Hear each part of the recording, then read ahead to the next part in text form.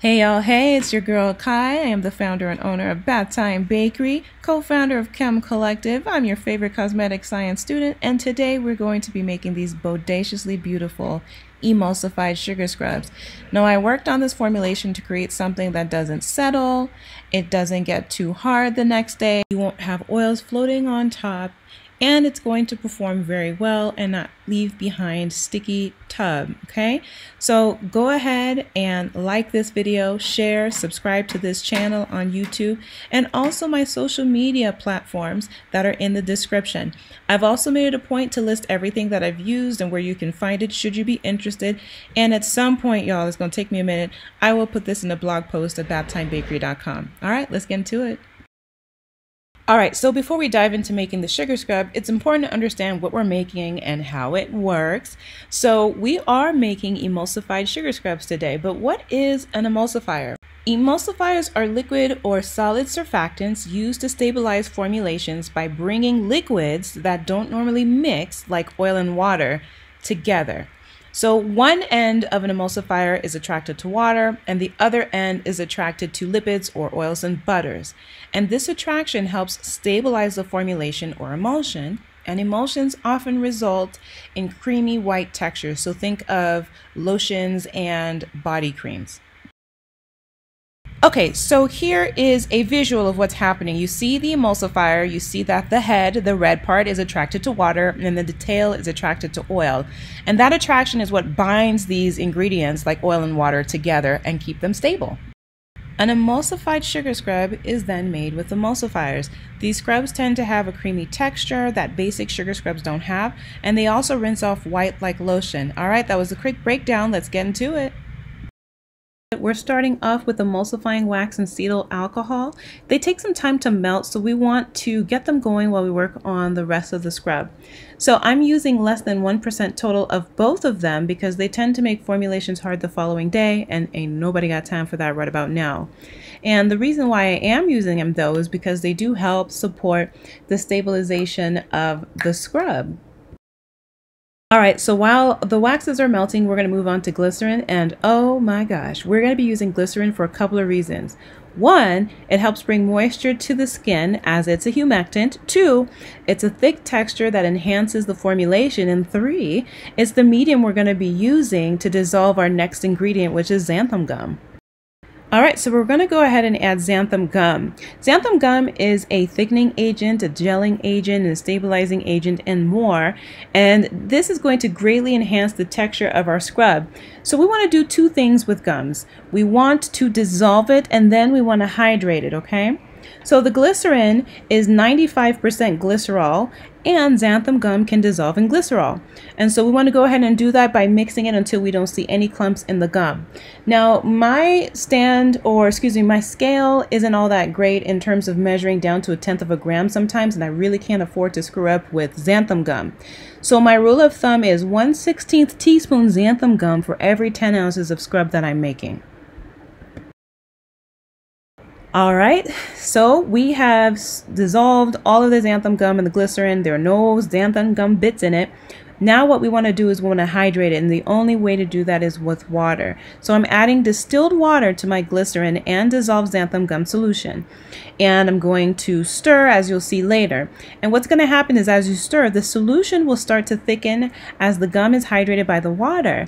And so for any of you guys having trouble with xanthan gum, please know that if you use too much of the gum, or if you don't have enough water, you'll get bits of xanthan gum left behind, and there's just nothing you can do to dissolve that once you start getting those clumps. So you don't have to worry about that with this formulation, but if you're just trying to use it in your other stuff, just an FYI.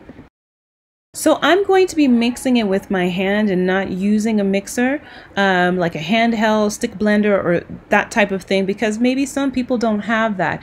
But if you have a stick blender, this is the best way to incorporate or mix the solution, because that really gets the xanthan gum mixed in well with the water and also hydrated. But as you can see here, I'm just spinning, mixing as fast as I can.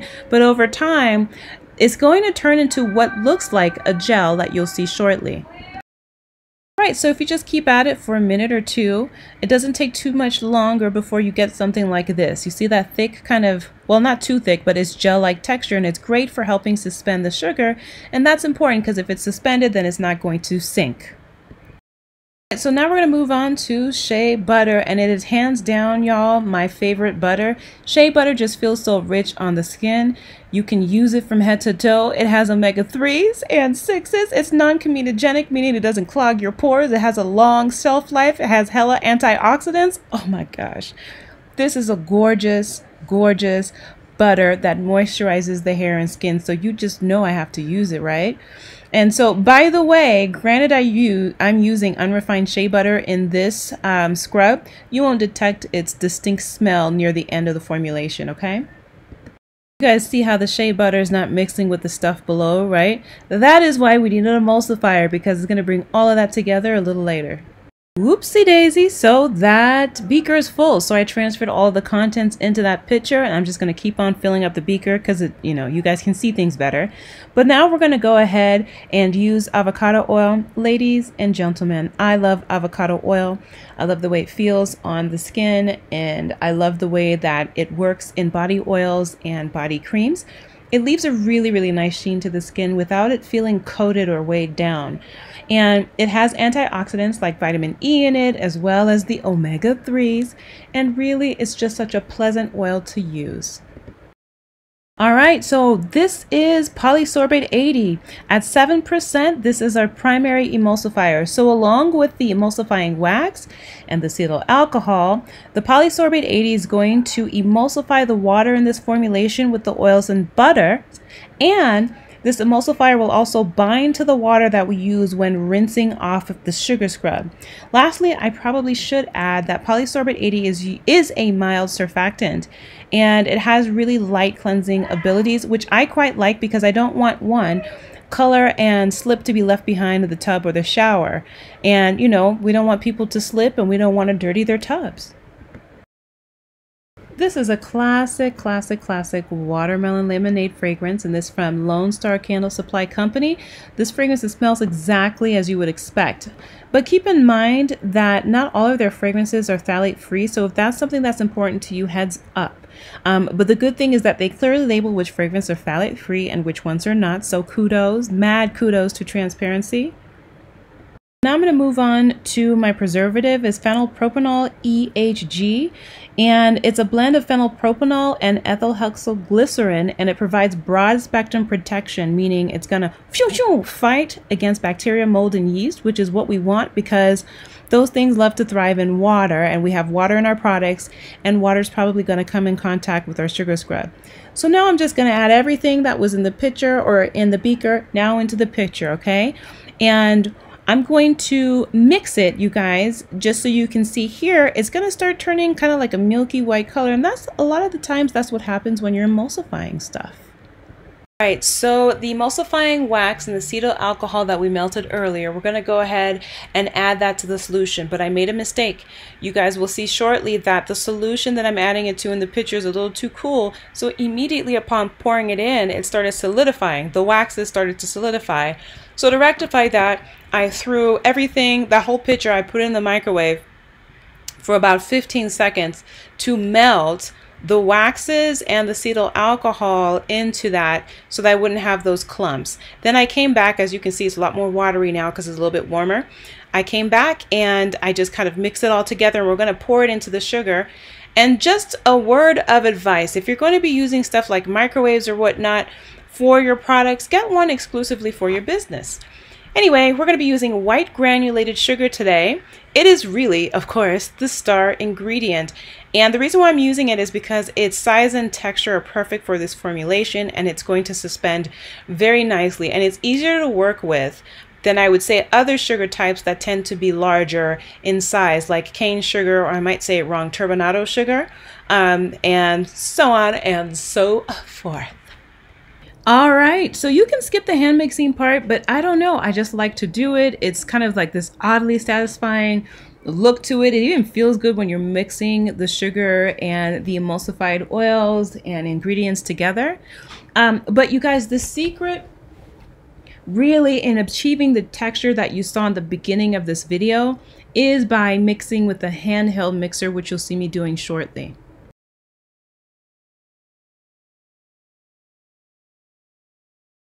So have you made anhydrous body butters before, or like the body butters with no water in it, and how you whip it, you let it cool, you come back, you whip it some more?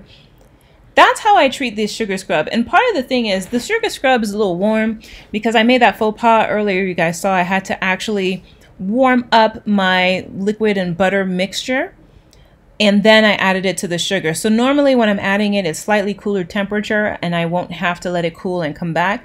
But because this is warm and you can see a little thin, I'm gonna let it cool down a little bit after I'm done mixing it and come back. So you'll see though at the end of this first initial session of mixing that it starts to have that nice texture that we all quite like when you're scooping it up, and it's really beautiful aesthetically, especially for social media posts. So this is just to show you how the texture is coming along, and we're going to do a little bit more to it to get that texture that you guys saw at the beginning of the video. But before we even dive into that, we're going to go ahead and add some color.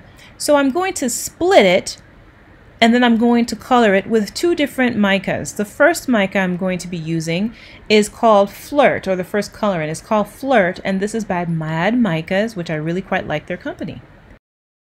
Okay, loves, let's spend a moment talking about neon colors, okay? So as of late, I've noticed so many beautiful sugar scrub videos on social media platforms where people are using neon colors. Now, I don't know where they're home based, but if you are in the United States, neon colors are not approved by the FDA. And I'll go into a little bit why. So say you have a neon pink. The INCI might be polyester 3 and red 28, or polyurethane 11 and red 28, okay? Polyester 3 and polyurethane 11 are permitted cosmetic ingredients by the FDA. Red 28, not so much unless it is FD&C red 28, where you know then that it is batch certified, meaning it's approved by the FDA.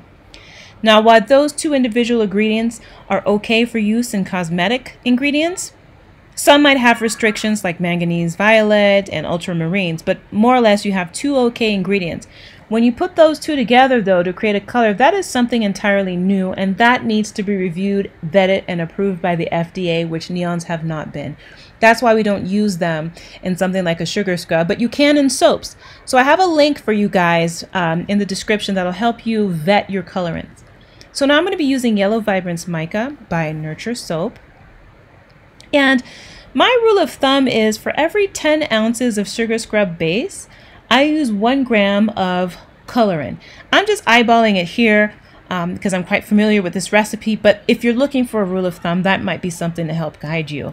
And if you're using 1 gram of colorant per 10 ounces, it's not going to diminish or reduce the percentage, the 0.7 percentage of the preservative that we've used. So now that we have our two sets of colors, I'm going to place both of them in a cool area and let them sit for about 30 to 45 minutes. And this is what it looks like now, and then this is what it looks like after it's cooled. So it's gotten just slightly thicker, which is great. So I'm going to go ahead and whip it a little thinner before I add it back to the stainless steel bowl with the pink sugar scrub. But let me also show you what the pink sugar scrub looks like. Because it was in something a little bit wider and flatter, that actually cooled off a lot more than the pink sugar scrub. Please don't do what I just did outside the bowl. I just made a mess for no reason. So Pinky got a little too hard because I left it in a room that was about 34 degrees, pretty cold. But you can just kind of whip it back into shape. I didn't want to wait for it to warm up to room temperature, so I went ahead and just did this, but you can see it's a lovely texture. Then I'm going to shimmy some of it over and add the yellow next to it. But now you guys can see that texture that we love, that we want, we're sort of adhering to itself. That's it. It's right there. So now I'm adding the yellow into the bowl, and you can see by its thickness that the yellow is still cooler than the pink, right? And so I try to mix it up a little bit later, and I ended up just making a mess. I should have just left it alone and let it just warm up to room temperature, but admittedly I was being impatient. Okay. So this is the mess that I was referring to. You see the yellow splatter right there? But you guys, that's it. After I let it sit for another 10-15 minutes, the yellow softened up. This is what it looks like. This is the temperature or the texture.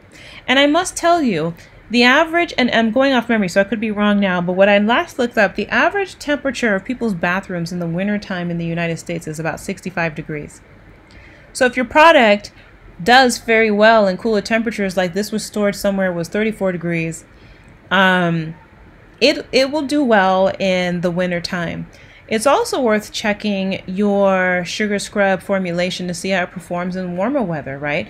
Because if you're shipping it in summer, that could impact the formulation. Does it settle? Does it still stay suspended? If you want to keep it suspended, the beauty really truly lies in finding that right balance of emulsifiers and other ingredients that you're using. But the xanthan gum definitely helps. But this is it. And just so you know, I've also done this where I've whipped sugar scrubs that look absolutely amazing in texture, and the next day it's rock solid. You cannot even push your finger all the way to the bottom, which is not what I want. In a sugar scrub, I don't want my customers to break a nail or just spend a lot of time, you know, having to wait for the product to warm up because it's inconvenient. So I think this recipe is a great baseline for you guys who are interested in it. And I hope that you found the information I shared with you helpful. I am going to show you and try to mimic one of those really cute, like, you know, scoop videos that are so popular to see how this sugar scrub performs. And then I'm going to show you how it works with a brief demo shortly.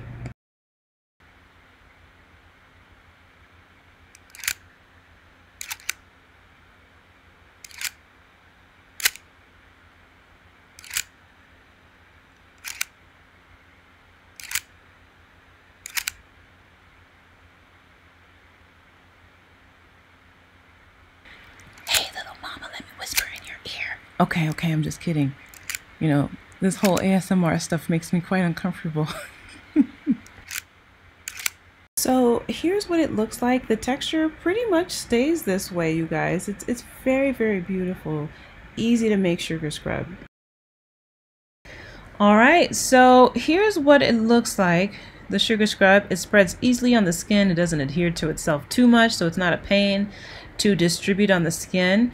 It's quite a bit amount of sugar, great exfoliant feeling. And when I rinse it off, it doesn't turn as white as it could if I use like a lot more emulsifying wax, but it does turn white when you rinse off, and it leaves behind nice cleansed skin. All right, you guys, so that's it. Let me know what you think about this video. I hope you find it very helpful. What works for you, what doesn't work for you. Let me know. You guys take care. Bye. One last thing, hit me up at Chemist Collective on Instagram as well as Bath Time Bakery.